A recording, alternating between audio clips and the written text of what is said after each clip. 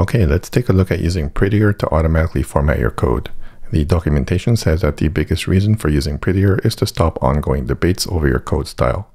Once you and your team agrees on a style rule, add an option for it in Prettier and let it handle it for you automatically. So for example, things like line length, trailing commas, single quotes versus double quotes, and other rules. So I have a vanilla JavaScript project set up here. Let's go ahead and install Prettier on it locally. So let's go to install. Let's install it like this.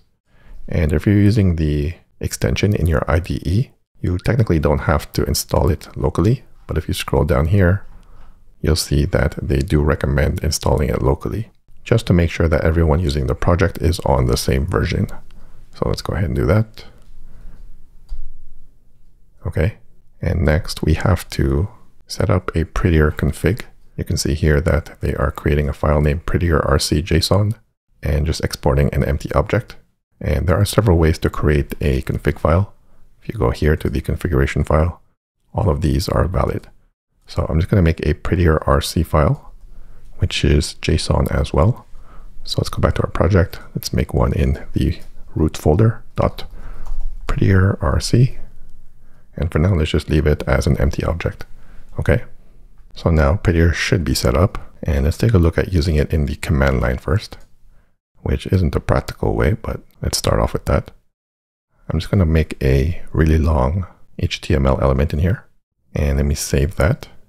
And if you take a look at the docs, back to the install docs here, to run it using the command line, we can use npx prettier --write and give it the folder name, in this case, the current folder that we're in.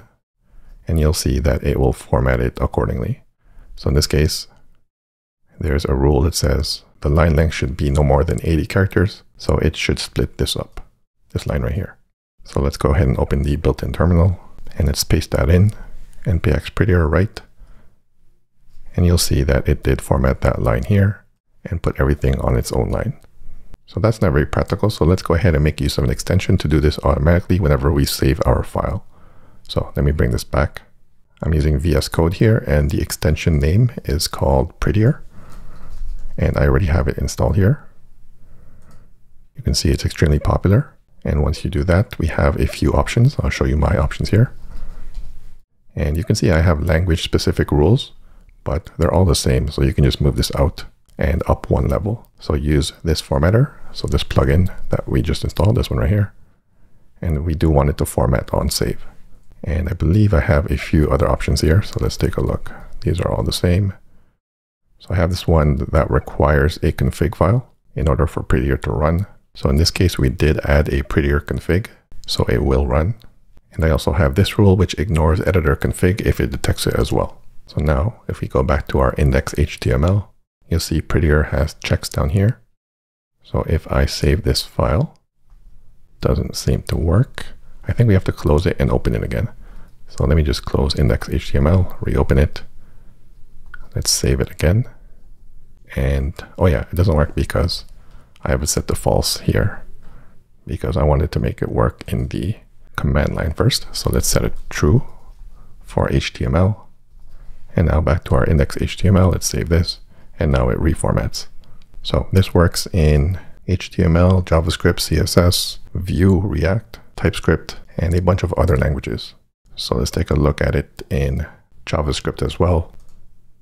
So there is a JavaScript file here.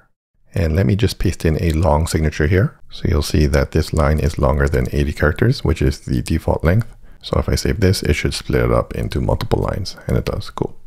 And it also works for CSS. There isn't too much formatting going on, but things like braces on their own line or indenting are automatically formatted. So let me just change the formatting there, hit save, and it automatically fixes itself. Now let's take a look at some of the options available in Prettier. There's only a handful of them, so it's not too overwhelming. You can see all of them here. So for example, the print width or the line length is default 80 characters. So if you don't have a rule for that, it's going to default to 80 characters. But if you want to change it, then go ahead and change the print width in your JSON config. So with most of these options, I prefer the default setting, but for some of them, I like the alternate option. So back to our config. I actually have a snippet called Prettier. And here are the ones that I like. So I like using single quotes instead of double quotes in my JavaScript. So I set that to true. False is the default. And for arrow parens, I like to set that to avoid. So by default, it's double quotes. Let me just bring this back to an empty object here and show you that it defaults to double quotes. Let's go to main.js here. So let's just add a statement here. Let's say let foo equals single quotes bar and hit save. You'll see that it adds double quotes and also adds a semicolon. So that's a rule as well. But let's change the rule for single quotes first. So back here, let's put that back. And if it's true, let me just get rid of this for now. Actually, it doesn't matter because there is no rule that is affecting this yet. But now if I save this, it should default to single quotes. There we go. And for the most part, I like semicolons on, except when I'm in a view application. So if we go back to our config, the option for that is called semi. And if you want that off, just set it to false. So now it should remove semicolons. So back to our JavaScript, let's hit save here, and it should remove the semicolons. Cool. And the other option that I like on is this arrow parens. So let's take a look at that. I believe it's this one here, arrow function parenthesis. So it just says to try to avoid it if possible. So for example, if you're using a arrow function with only one param, then you can get rid of it if you're using avoid here. So let's try that. Back to our JavaScript. Let's just do a set timeout. And let's pretend there's an argument here. So with this option on, it's going to get rid of these parentheses here because it's not needed for one argument. So if I save that, it gets rid of it. And it also puts it on its own line because there's nothing in there. But if there is, then it won't. Now, if there were two arguments here, then it will have to leave those parentheses because that's required. So XY, and it does leave the brackets in. So yeah, just spend some time reading through these rules. Like I said, there aren't too many, and decide what you like for your projects. Now, sometimes you want to ignore certain statements. So if we go to ignoring code, you'll see how to do that. You can define a Prettier Ignore file, similar to a .gitignore file. And you can ignore certain folders and certain files. Or if it's just a statement, you can add a comment above it. So for example here, if you have this matrix function, you probably want to view it like this. So it's easy to visualize the matrix. But Prettier is going to format that into a single line unless you add this Prettier Ignore comment. So let's try that out. Let's just get rid of this. And let's add that matrix. If I save it, then it's going to put it on its own line, which we don't want. So let's just add that Prettier Ignore comment. And it should ignore the next statement. So now if I save it, it should stay the same. Cool. Now, if you're using Prettier with ESLint, then there's a chance that there may be conflicting rules. So if you take a look at the docs here, you'll see that linters have two categories, one for formatting and one for code quality. So what you want to do is ignore the formatting rules in ESLint and let Prettier handle that. And then ESLint can take care of the code quality rules. So to do that, there is a section here integrating with linters. And you can use these packages to pretty much ignore the formatting for ESLint. So if you're not familiar with linters and ESLint, Jeffrey has a Larabit on that you should check out. So yeah, that's basically it for any of your front-end JavaScript projects. I would highly recommend using Prettier so you don't have to worry about formatting your code. Just save it and it will automatically reformat it for you. Now, in terms of PHP, there is a community plugin for it, as you see here, but I haven't configured it to work with VS Code. If you have done that and it works nicely, please let me know in the comments on how you did so. But I do have a few plugins in VS Code that does some formatting. So let's go to a Laravel project here. So one is for formatting Blade, and I believe it's called Laravel Blade Format or something like that.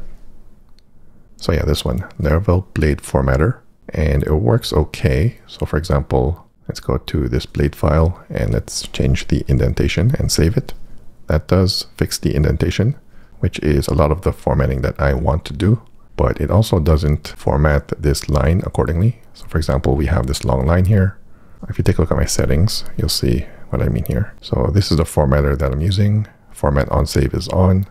And I have the line length set to a large number because it doesn't format it the way I want it to. So if I change it to 80, you'll see what I mean.